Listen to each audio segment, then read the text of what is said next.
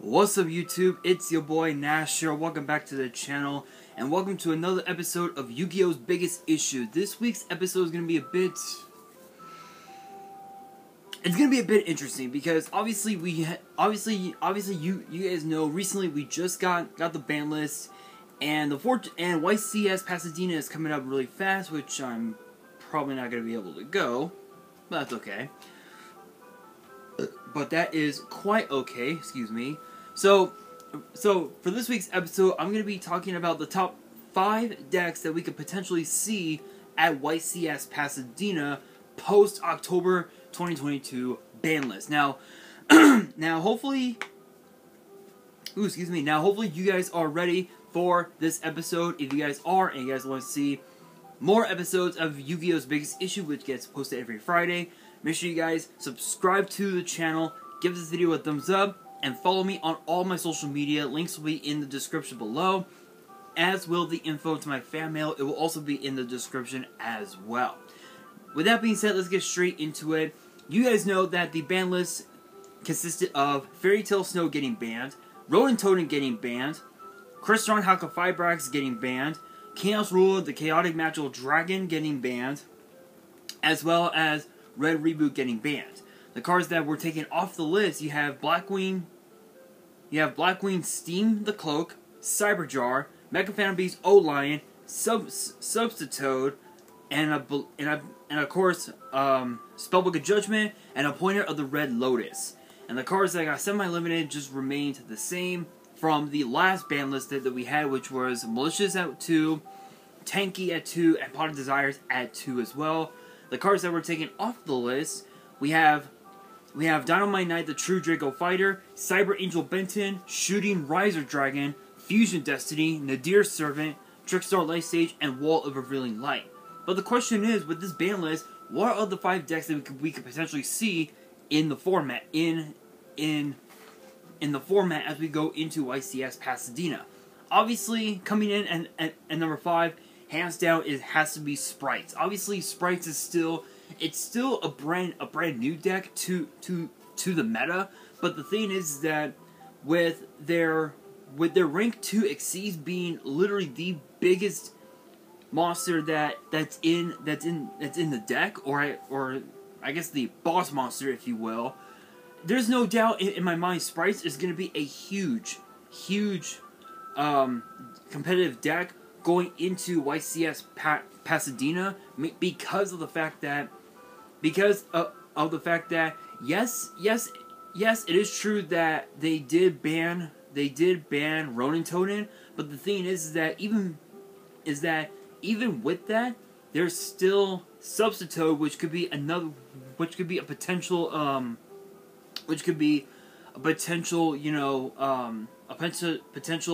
replacement, if you will, for the deck itself, which honestly is not. It's not too bad. It's not too bad because Substitute basically just tags out for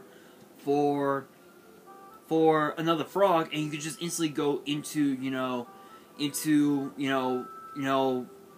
of the paleo monsters. You can even also go into Totally Awesome, which I believe the deck runs what, 2 or 3 if I'm right on that. So that's one. Obviously number 2, obviously coming in, and number 4, Sword Soul. Sword Soul. There's not much else to say about Sword Soul. In fact, I think Chaos Ruler? No. I'm trying to remember what deck was running it. I don't remember exactly, but the reason why Chaos Ruler got banned was because of the fact that it's essentially a much more remodified version of Pot of Duality, where you can just excavate the top 5 cards of your deck, add a light or a dark monster to your hand, and send the rest to your graveyard, which is just insane. It's just insane. Lightsworns were actually running this card because of that fact, being able to search out, being able to search out Raiden, and then just send Wolf and Felice to your graveyard to just summon them back to the field. That right there is basically a rank 4 or a level 8 synchro right off the bat. But again, going back with Sword Soul still one of the most insane insane decks in the format because of it. Because of the fact that you were able to, because of the fact that Shishao, I believe, is the big synchro in the deck. I'm gonna have to take a look really quickly. Deck editor, go to Black Rose.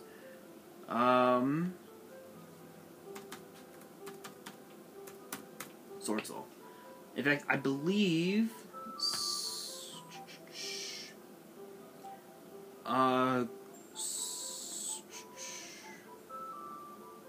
Grandmaster Shishao, yeah. So Grandmaster Shishao, I believe, is the one that does more for the deck. Let's see here. If this card is synchro summon, you can add to your hand or banish a Sword Soul card from your deck. Quick as a okay. So you can basically add. So it basically acted as like a Rhoda Foolish Burial of sorts, but instead of sending it to your graveyard, you're banishing it, which is okay. Quick effect, you can banish the Sword Soul or a Worm monster from your hand or grave, and target one other effect monster on the field negates effects until the end of the turn. So it basically acted as a as an imperm. So it basically acted as if you had a fourth imperm, which is actually really good. The Sword Soul deck is just absolutely insane because not just because of the fact that you've got the synchros, and then you just got a bunch of other cards that actually worked with the deck, but also you also have the tennies as well. You also have the tenny the tenny spirits as well. You have cards like Ashuna, Vishuddha, Nahata, Mapura, Shatana, Adhara. And then, of course, too, you got the Synchro, which is Draco Berserker of the Tenny, which is an insanely broken card. You have Tenny Spirit. You have Tenny Spirit Sahasrara, which I believe is the token summoner. Yeah. This is the token summoner. You have Berserker of the Tenny, which I believe is basically a baby version of Draco, which is pretty funny. You have Draco Masters of the Tenny, Shaman of the Tenny, Monk of the Tenny. Basically, you just got a bunch of Tenny Spirit, a bunch of Tenny monsters that actually work with the Sword Soul deck, because the Sword Soul are mostly mostly worms, which is just insane. So that's and number 4. Number 3, obviously number 3 has to be oh,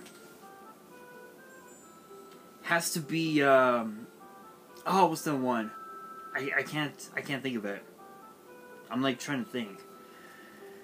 One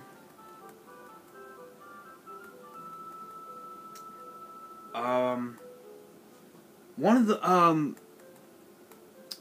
my god, I can't think of it.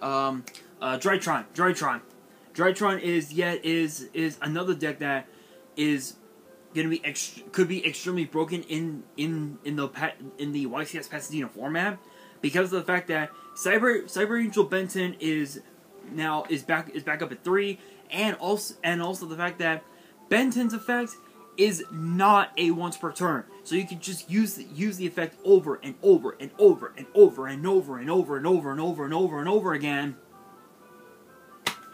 and you basically have yourself an infinite loop just with that one card alone, which is just absolutely nuts. Dare I say more? I don't think so. It just speaks for itself. But coming in at number 2, hands down has to be Synchro. Has to be Synchrons, because when you think about Stardust Dragon, you think about Yusei Fudo. You think about the cards that he used in in not just in the anime but in the manga as well.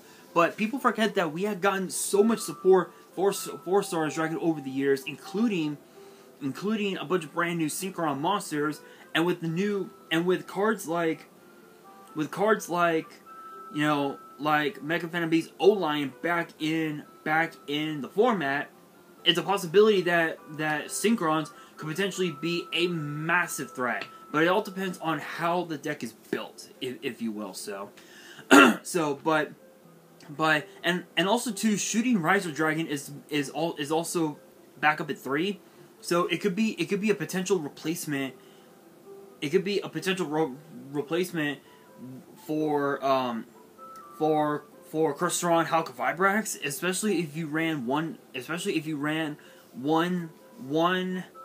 Vibrax, then you could definitely as a replacement you could run a second Shooting Riser, which honestly is not it's not too bad, right? You know, it can easily help you make Cosmic Blazar Dragon, Shooting Quasar Dragon, Shooting Star Dragon. It can even also help you, funny enough, help you make what was it, Shooting Majestic Star Dragon, I think it was. I think you need to have Will's Converging Dragon as well, which is not bad, but the number one, probably the most obvious because it's not on the ban list, Mystic Mine. There's not much else to say about it. There's really not. I just don't know what to tell you guys. I think Mystic Mine is going to be the deck to it's probably going to be the deck to beat in this format, because I feel like with this upcoming event, I feel like there's going to be that one person who's going to make a Mystic Mine deck so broken, so powerful, that Konami will have no choice but to host an emergency ban list, and will want to actually ban Mystic Mine, or perhaps even also too the cards that can facilitate Mystic Mine, cards like Terraforming, cards like Metaverse, cards like Planet Pathfinder, which any one of those three, or even all three, getting banned, and I have no doubt in my mind that Mystic Mine would become a non-factor. Even also demise of the land, if I remember right. That's another card that can also help facilitate Mystic Mine, which that's pretty nuts. That's pretty nuts, guys. But I know this was a relatively short video, but I just wanted to give you guys my top 5 decks that we could potentially see at YCS Pasadena. But that brings me to the question of the day. What deck do you guys think is going to overcome the YCS Pasadena event? Let me know down in the comments below, and that will do it for this week's episode. Hopefully you guys enjoyed. If you did, make sure you guys smash that thumbs up button. If you guys are new to the channel and you guys want more episodes of Yu-Gi-Oh's Biggest Issue, which get posted every Friday, make sure you guys subscribe to the channel and turn on the notification bell so you guys do not miss out on any new content that comes your way. And as always, make sure you guys follow me on all my social media. Links will be in the description below, as will the info to my fan mail. It will also be in the description as well. And on that, this is your boy Nash, signing out.